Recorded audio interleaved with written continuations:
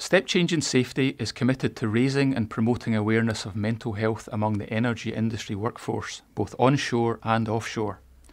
We recognise the increasing level of mental health challenges our workforce is facing. We also know that this can pose major risks to safety and well-being. Mental health is about how we think, feel and behave. It is easy to conclude that an individual is either mentally healthy or mentally ill. In reality, it isn't as straightforward as that. Your mental health is not static. It is much better viewed as a continuum, which ranges from excellent mental health at one extreme to crisis point at the other extreme. Your position on the continuum will change based on a variety of influences and circumstances. Some days, you may feel like you're thriving or even excelling. On other days, you may feel you're just getting by, or struggling, or even reaching crisis point. It's okay not to be in the thriving and excelling zones all the time. Life will throw its challenges at you. The important part is to recognise where you are and then to be able to steer yourself away from the struggling, crisis direction of the continuum. In support of Step Change in Safety, some very courageous individuals connected to our industry have volunteered to share their mental health experiences.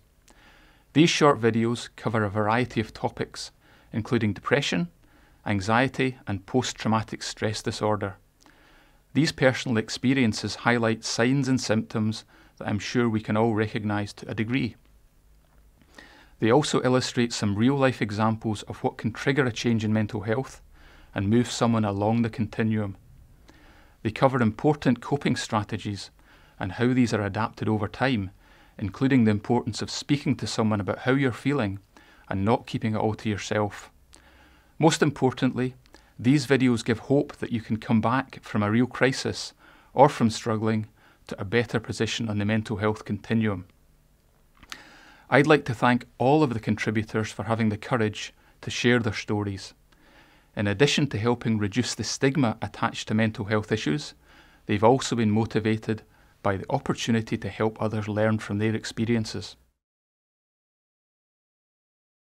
In the following film, we hear from Gina Moonie about her experience of bereavement following the sudden death of her husband Eamon whilst he was working offshore in 2012. She will describe really powerfully how this impacted her mental health and how she managed to cope over the years, evolving her coping strategies to allow her to maintain her mental health today.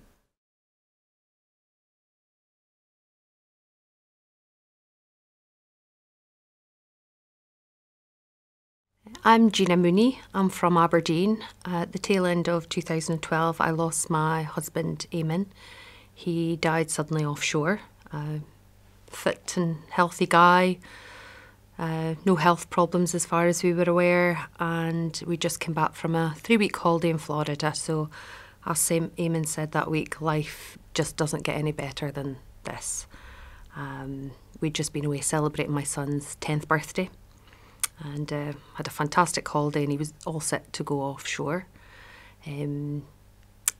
He left for a 6 a.m. check-in, as is the norm, and unfortunately I didn't get the chance to say goodbye to him that day because I thought I'll be speaking to you later on. He called later that afternoon. He was the only person on the chopper, and the pilot had said to him, "Oh, are you related to Prince Charles or something?" So he was in great spirits, and I said to him I'd speak to him later. I happened to be out at tea time and missed his call, so just thought I'll get to speak to him tomorrow instead, and didn't get a chance to say goodbye to the children either. That night, while I was in bed, there was a knock on the door, and when I came down, there was 2 people, and I just didn't want to answer the door, and then they showed me a police badge, and now, stupid, but I still think back, if only I hadn't answered that door, I wouldn't have heard the news. It's a bit of a blur, but they came in and told me that he'd been working offshore and had collapsed and died and couldn't be revived. To be honest, I can't really remember much of the conversation. I knew that at some point I must have phoned my mum and my sister. I just remember being on my knees and hearing the news, and they kept asking all these questions from his childhood, and they stayed for hours, and I'm thinking, oh, please just stop these questions. There is just a huge sense of disbelief. I don't even really remember how I felt, but just that it couldn't be happening. What could I do? And it sounds so silly, but, you know, what should I have done? Why did I even answer the door? Or if only I had spoken to him, if I had been in for his call, could I have told him not to work too hard? Or what was he doing? I didn't know anybody offshore. I didn't know where it happened, who he was with. It was really important for me to know that he hadn't suffered. And because there was that break, I didn't even know the guys he worked with. I didn't have that sense of, I just felt powerless, and I should have been there to help him. So I waited up until the children were getting up for school in the morning, and I asked them to come through to the bedroom, and my mum and my sister were there, and my daughter came through and I hugged her, and my son just waited at the door and said, "It's my dad, what's happened to my dad?" And I said, "Come here." And I just hugged him, and I said that your dad, I think I said, I knew I had only one chance to ever say this, and I wanted to kind of get it right. I don't know. And I hugged him, and I just said, your dad was working today, and his heart just started beating really fast, and it just stopped, and he fell asleep, and he just didn't wake up again. And they just started crying. Pretty soon, I just decided there and then that my kids are not going to suffer. I had an uncle that died very young, and it was amazing how quickly it came back to what these kids went through. And so that first day, I had a purpose. I felt so helpless with what happened with Eamon, but I had this purpose that my kids are going to be okay. And then it stopped me thinking about myself. I thought I was fine. I thought I was normal until I was asked to come into the doctor within a couple of days. And I said, what am I doing here? There's nothing wrong with me. It's actually my husband that's died. There's absolutely nothing wrong with me. And then they took my blood pressure, and it was like 200 and something. And when she covered it up, and she was like, would you mind just taking tablets? And I says, no, there's nothing wrong with me. And then she says, and to be honest, that's what got me through to the funeral. I think I said so many times I'm fine that I actually believed it, and I still believe that I'm a strong person. And in the annual service of remembrance held at St Nicholas, I met some people who'd been in the Super Puma crash. And a guy was telling me how he couldn't sleep at night and various things that happened. I thought, oh, that happens to me. And I didn't even join the dots. And, you know, it might sound such a simple thing, but the lack of sleep and the tiredness really did affect me. And now I feel if I can be organised, small things like getting a good night's sleep or feeling organised in my house, and that does help, because it can sometimes be the smallest of triggers that maybe upset you, like things breaking in the house and suddenly I realised there was no one there to fix them, or an anniversary coming up, or an event. My son, I was trying to decide on which secondary school to put him to, and I got really upset because I had no one there to ask. And sometimes I feel what works for me is I get my head around something first, and then when I have my head around it, then I can speak to somebody else. And And even though I think I don't need anybody, I always feel better when I maybe open up to a friend. I've got a couple of friends I open up to about anything, and that really helps. So in the initial stages, people didn't realise, but what I found was my way of coping was just to block everything out. I was used to Eamon working offshore for a 2 on, 3 off. So what I did every day was just pretend he was offshore. I didn't tell people that because they'd think I was crazy, but I used to think he's offshore and I'll just get by today or this week, and that helped. If I thought about the future, that scared me, so I stopped doing that. I also had a purpose. I had given myself a purpose, and that was to give my kids the best possible life they could have, to be mum and dad.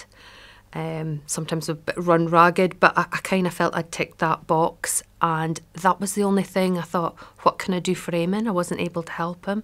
So if I could be a great mum and give his kids a great life, so that was great in the early stages as well. So coping wise, I still adopt the same mantra. I revolve my life around the kids, and people who know me in latter years probably just look and think, you've got 2 spoiled kids. But no, they are my purpose in life, and unfortunately, some months after Eamon passed away, I thought I can get on with this, and I found out that it was a genetic condition. And that raised a whole lot of triggers. Then it was my first time I felt a little bit angry, and I thought, no, I've already coped with this. Don't give me something else to cope with. In that instance, Google is not your friend. Don't go down the Google route. But I just said, this is not going to rule my life. We're going to have a great life, by hook or by crook.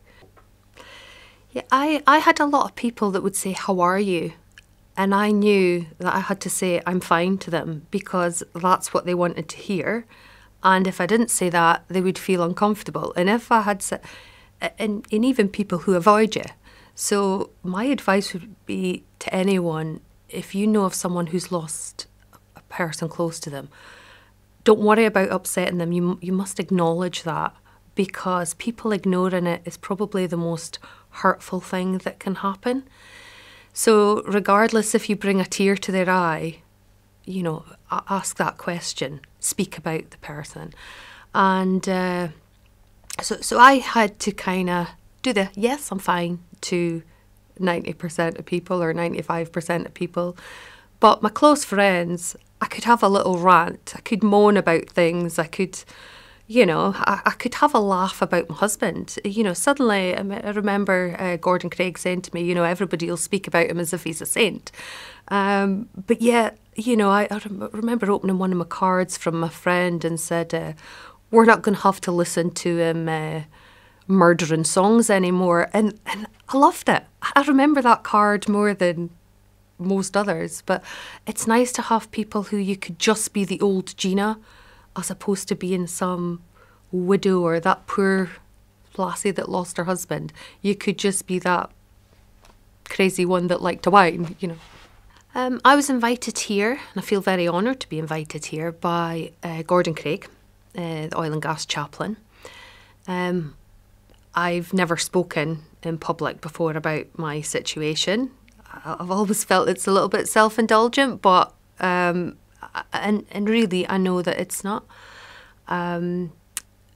That I would like to give a little bit. If I think my words can help someone else, I would be delighted.